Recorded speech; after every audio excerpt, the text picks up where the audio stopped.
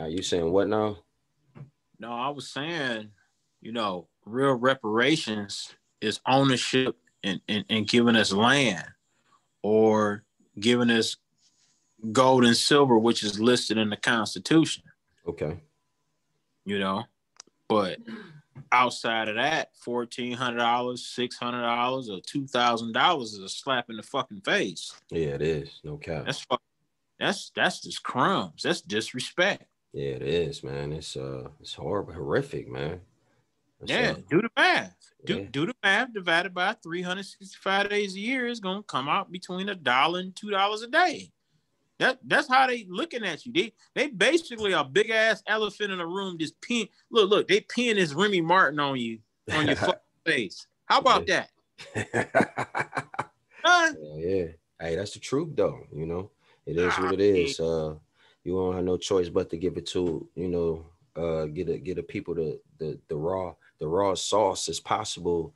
So, it'll be very easy for them to, register it in their mind or however you want to call it. Because these days, if you beating around the bush and you giving people game, dropping jewels, and you not telling them specifically how it is, and it really means something. So hopefully people take this combo that we spitting right now and just let it sink in and come back to it later on in the future too, and look at some of these things coming to life. You know what I mean? And it's very important that we come up with a game plan as a Black people as a whole, as a collective as well, and try to not always it's good to be on defense, but not always suspect everybody is your enemy. You know what I'm saying? Because I feel deep in my heart that the good always outweighs the bad in many ways than one. So yeah, man.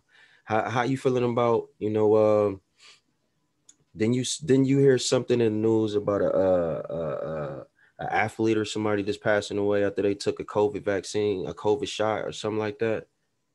Mr. Hank Aaron, the home run king, who was surpassed by Barry Bonds, died today.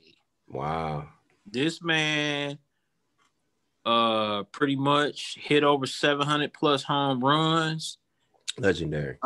I mean, literally, I want to say his age range has got to be maybe early 70s. Looked pretty decent and healthy to me. Yeah. Then all of a sudden, he go out in front line and take the vaccine to persuade, the rest of the people or his community. Yeah, to make them feel safe. Yeah. It's cool to take that vaccine. All of a sudden, he's going, bye-bye. And who's gonna capitalize off him and his name and what he produced for the sport?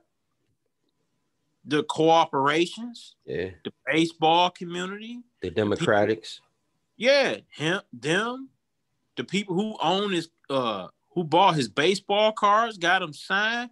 Man, look, they're gonna make a killing. Yeah, they are. Period. Yeah. This is back to what I said about reparations. Mm-hmm. We built this country off our backs. Yeah, we was brought here. Yeah, we were transplanted here.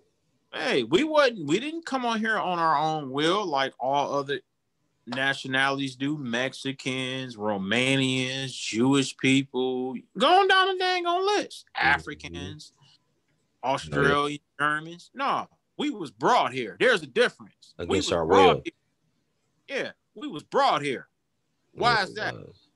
So $2,000, $1,400, $600, whatever you want to call it, is a slap in the face. It is. Period. We built everything here. Railroads, we built everything off our backs. Yeah. And majority of these secret tunnels and dungeons, they keeping these children and these kids at. Of course. Mm-hmm. And then they take credit for our bright ideas. Mm-hmm. Oh yeah, they do. All the time. Like perfect example. The movie The Matrix. The creator of the movie, the writer who wrote the movie The Matrix and who wrote the movie Terminator was written by a black woman. Mm-hmm.